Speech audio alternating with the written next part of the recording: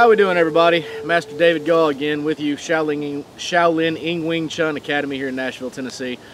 This is the third video in our basic drills series. This is going to go over the drill we call Tan Gum Spade. If you don't understand the nomenclature, then I'll get into it, so hopefully you'll understand it by the end of the video. So, this drill, this is going to formulate in the same manner all the other drills did. We're going to work from the feet up. So we're going to get in our natural stance and we're going to sink into our stance, into our hips, cave our chest in, both feet pointed on the same line, pointed the same direction. So this is our natural stance that we're going to use. We're going to start right hand out because most people are right-handed naturally. So this drill, there's a couple of ways to do this. You can do it isolating it, which is what we're going to do now, or you can link it into the other drills that you've seen on the previous two videos, assuming you've watched the two previous videos. If you haven't, get back out of this, go watch those two, then come back. So what we're going to do from this drill, Tan Sao in English is called dispersing hand. So this is Tan Sao. All right. So some systems will do it with a straight wrist where the fingers are up. We open the wrist out and we do what's called draping. There's a couple of reasons for this. First of all, I'm putting a cap on, so to speak, on his arm where he can't elevate himself. And the other reason is it gives me more feel. Okay, and I'll show you how that works when I bring my partner Daniel in here in a minute. But so this is how we do Tan Sao. All right, Gum Sao is what's called a pinning hand. Most of the time, you see Gum Sao done in a downward fashion, but the pinning hand works if you can pin something. For example, if I'm pinning someone against the wall, if I'm pinning someone's hand to their chest, things like that. You can use Gum Sao that way. The way we're going to use it today is in a downward fashion. So you're going to see an underhand Tan Sao, which is coming from underneath, Tan Sao, Gum Sao, which is going to push straight down, and then we're going to see a spade hand. So the spade hand is coming out onto the jawline. So, Tan Sao, Gum Sao, spade hand, and you see I'm in left. Now I'm doing right. Tan, Gum, Spade. So now you understand why we call it Tan Gum Spade. So, make sure your feet are correct, your structure's correct, your hands are correct. We're going to show you how to work this drill. We're going to bring my assistant Daniel back in here.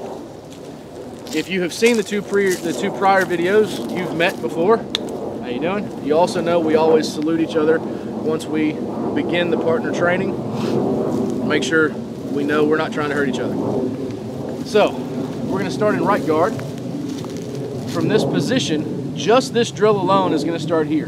My Wu Sao should already be lower than my Mon Sao. If it's not, fix it. So, the lower hand is coming underneath. I'm doing an inside line Tan Sao, and I'm opening him up. The Gum Sao hits the upper forearm to get his arm out of the way, and the spade hand comes off to his right side. Now, what most people feel is right is a Pak Sao right here. If he poks me here, the problem is he has both his hands on the same line, on the same side of his body. Double hand traps are coming, okay? So what we teach to do, at least in the first part of this, later on we'll teach you some counter offense. But in the first part of this is he's going to do a feeding hand. If you don't know what a feeding hand is, back out of this video, go back to the first one, you'll see what a feeding hand is. Alright, so, Tan, Gum, I do a spade hand, he does a feeding hand straight down the middle, and then we settle. Now we're on left side. And again, Tan, inside line, Gum, spade, he gives me a feeding hand, and we're down the middle. Okay? So that's one way to isolate this drill. The other way to do this drill is to work it within full cycle Pak Sao drill, which is what you saw in the first video. We're going to get into that here in just a little bit. But I want to show you the dynamics of this first. This doesn't have to just be on the inside line. This can be outside line as well. I can take my Mon Sao and open up. Tan, Gum, Spade. He gives me Pak. Tan, Gum, Spade. He gives me Pak. Now, for those of you out there that are musically inclined, if you think about a waltz, a 3/4 beat, that's what you're looking for here. 1, 2, 3, 1, 2, 3. whether I'm inside line or outside line. 1, 2, 3, 1, 2, 3, 1, 2, 3. If I go outside, okay, so you can see how that works in the waltz beat, so to speak. Your full cycle pock style drill is going to be basically a 4/4 time or a cut time. Your bong style lop dot drill is similar to that. This is the one that's off beat. So when you put this into those other two drills and you start linking them, it has a tendency to throw somebody's timing off, which is good if that's what you're looking for. So this is going to be, thank you, I appreciate it. That's going to be probably the shortest video of the series.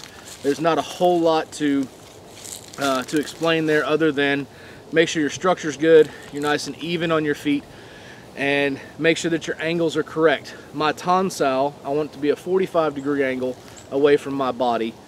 Gum sow is straight down. Spade hand is 90 degrees.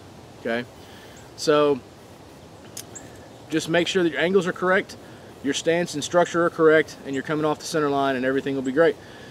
Thank you for watching again. I appreciate it. See you next time.